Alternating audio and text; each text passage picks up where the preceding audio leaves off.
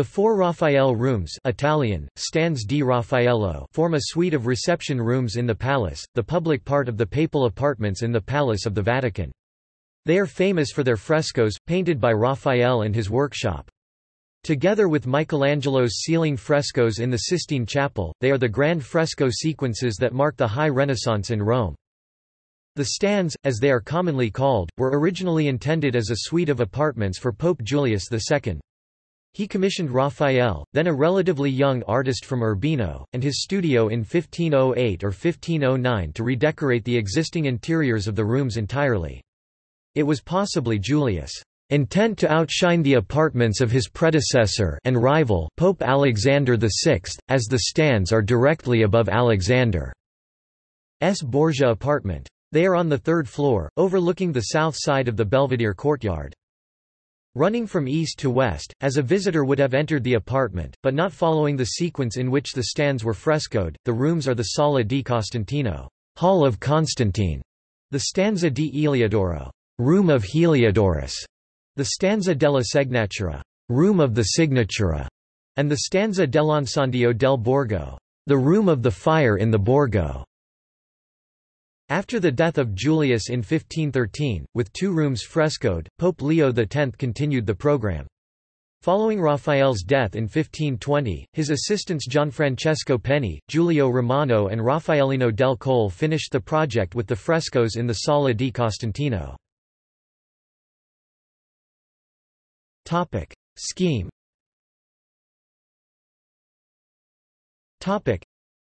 The scheme of the works is as follows. Sala di Costantino.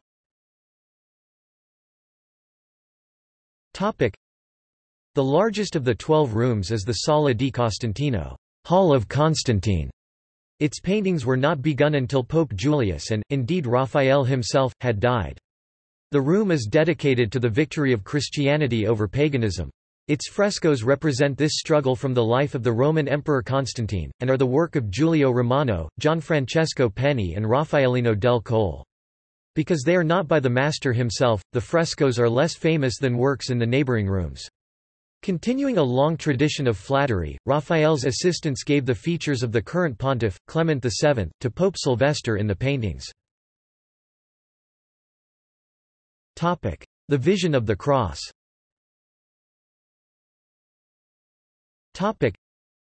The fresco of the Vision of the Cross depicts the legendary story of a great cross appearing to Constantine as he marched to confront his rival Maxentius. The vision in the sky is painted with the words in Greek, en tuto nika, by this, conquer, better known as the Latin in hoc signo vinces written next to it. The Battle of Milvian Bridge.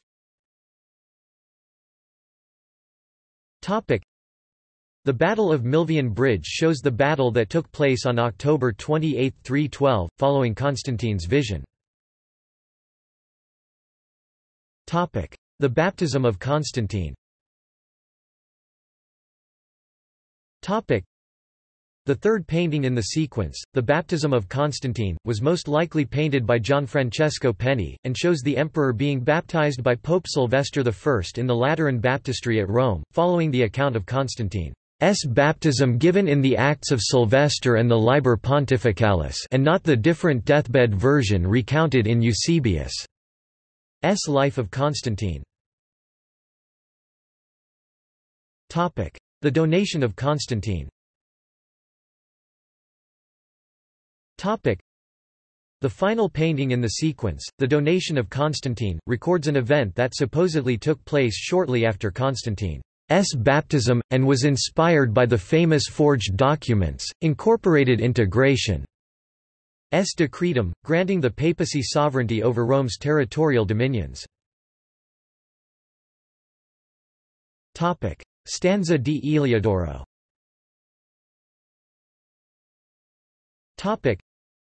The next room, going from east to west, is the Stanza di Eliodoro, Room of Heliodorus. Painted between 1511 and 1514, it takes its name from one of the paintings. The theme of this private chamber, probably an audience room, was the heavenly protection granted by Christ to the Church. The four paintings are, the expulsion of Heliodorus from the temple, the Mass at Bolsena, the meeting of Pope Leo I and Attila, and the deliverance of St. Peter from prison. In the first two of these frescoes, Raphael flatteringly includes his patron, Pope Julius II, as participant or observer. The third, painted after Julius's death, includes a portrait of his successor, Leo X. Raphael's style changed here from the stanza della segnatura. Instead of the static images of the Pope's library, he had dramatic narratives to portray, and his approach was to maximize the fresco's expressive effects. He represented fewer, larger figures so that their actions and emotions have more direct impact on the viewers, and he used theatrical lighting effects to spotlight certain figures and heighten tension. The expulsion of Heliodorus from the temple.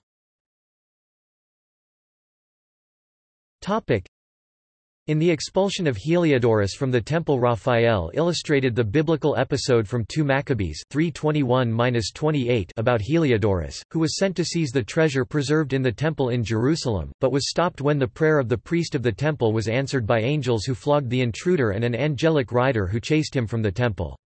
The composition is considerably more dramatic than Raphael's earlier frescoes in the stanza della segnatura. Although the focal point is the still figure of the priest at prayer, Heliodorus and the angels rush forward into space, threatening to spill out of the painting. At the left, Julius II, carried by the Swiss guard in a chair, witnesses the event. His inclusion here refers to his battles to prevent secular leaders from usurping papal territories. The Mass at Bolsena. The Mass at Bolsena depicts the story of a Bohemian priest who in 1263 ceased to doubt the doctrine of transubstantiation when he saw the bread begin to bleed during its consecration at Mass. The cloth that was stained by the blood was held as a relic at the nearby town of Orvieto. Julius II had visited Orvieto and prayed over the relic in 1506. The Pope is portrayed as a participant in the Mass and a witness to the miracle. He kneels to the right of the altar, with members of the Curia, also portraits, standing behind him. Raphael distinguishes the real 13th-century witnesses from those who are contemporaries of the Pope by their degree of engagement in the event. The latter concentrate calmly on Julius kneeling at his devotions rather than responding to the miracle. The meeting of Leo the Great and Attila.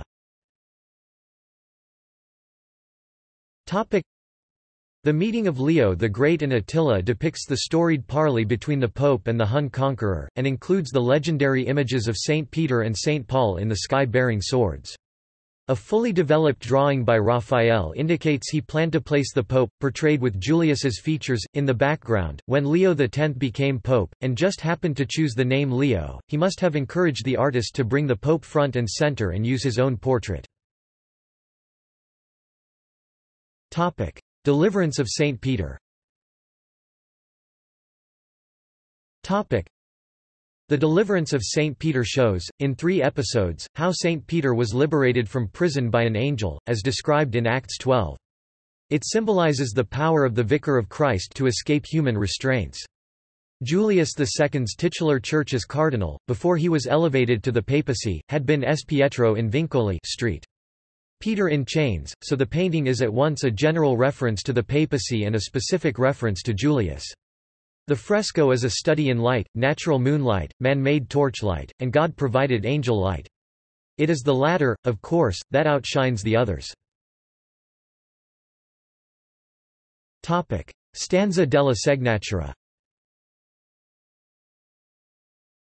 The stanza della segnatura, room of the signatura, was the first to be decorated by Raphael's frescoes. It was the study housing the library of Julius II, in which the Signatura of Grace Tribunal was originally located.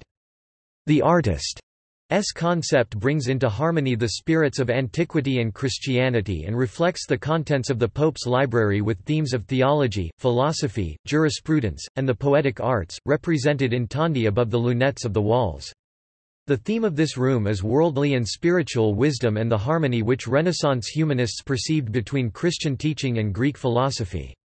The theme of wisdom is appropriate as this room was the council chamber for the Apostolic Signatura, where most of the important papal documents were signed and sealed. Disputation of the Holy Sacrament.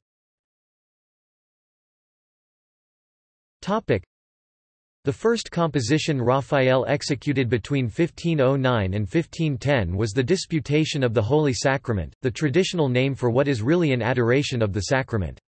In the painting, Raphael created an image of the Church, which is presented as spanning both heaven and earth. The Parnassus. Raphael completed the second composition between 1509 and 1511. It represents the Parnassus, the dwelling place of the god Apollo and the Muses and the home of poetry, according to classical myth. In the fresco, Apollo and the Muses are surrounded by poets from antiquity and Raphael's own time. The School of Athens. Between 1509 and 1511, Raphael also completed another work on the wall opposite the Disputa. This third painting, entitled The School of Athens, represents the degrees of knowledge or the truth acquired through reason. The fresco's position as well as the philosophers' walk-in direction of the Holy Sacrament on the opposite wall suggested the interpretation of the whole room as the movement from the classical philosophy to the true religion and from the pre-Christian world to Christianity. It was meant to reside over the philosophical section of Pope Julius II's library. It is perhaps Raphael's most famous fresco. The cardinal virtues.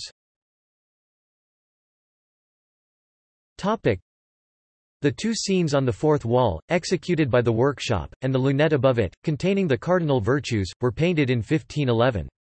The cardinal virtues allegorically presents the virtues of fortitude, prudence and temperance alongside charity, faith, and hope. Stanza dell'Incendio del Borgo. The stanza del Incendio del Borgo was named for the fire in the Borgo fresco, which depicts Pope Leo IV making the sign of the cross to extinguish a raging fire in the Borgo district of Rome near the Vatican. This room was prepared as a music room for Julius's successor, Leo X. The frescoes depict events from the lives of Popes Leo III and Leo IV. The other paintings in the room are the Oath of Leo III, the coronation of Charlemagne by Leo III, and the Battle of Ostia. Though the fire in the Borgo was based on Raphael's mature designs, it was executed by his assistants, who painted the other three paintings without his guidance. The Oath of Leo III.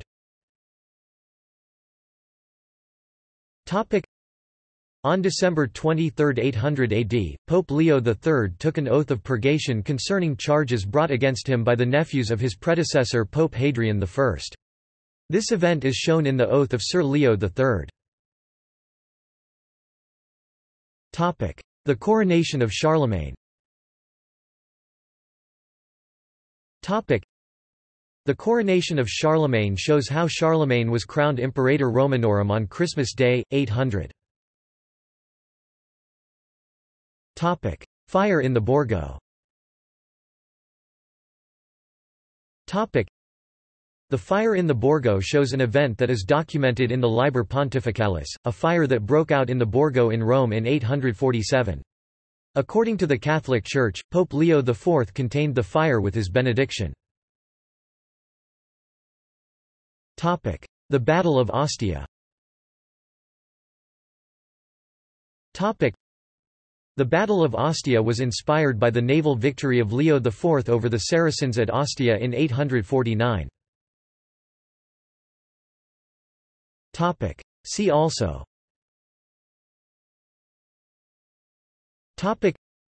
Index of Vatican City-related articles. Notes.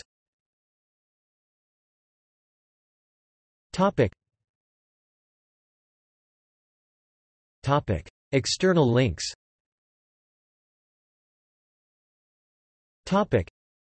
The Stands of the Vatican, with virtual tour.